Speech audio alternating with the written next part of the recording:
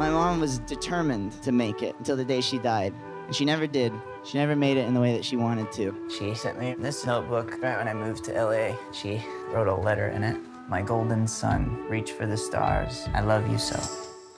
Then I wrote a bunch of jokes about jacking off in the notebook.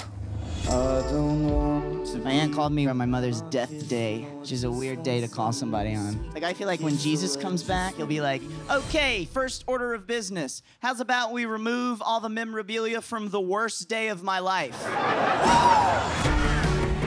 I was in a relationship for a while. It didn't work out. Not sure why. Her two favorite things to do are dance and cocaine. And my two favorite things to do are feel left out and judge. Oh, yes, I just want to play.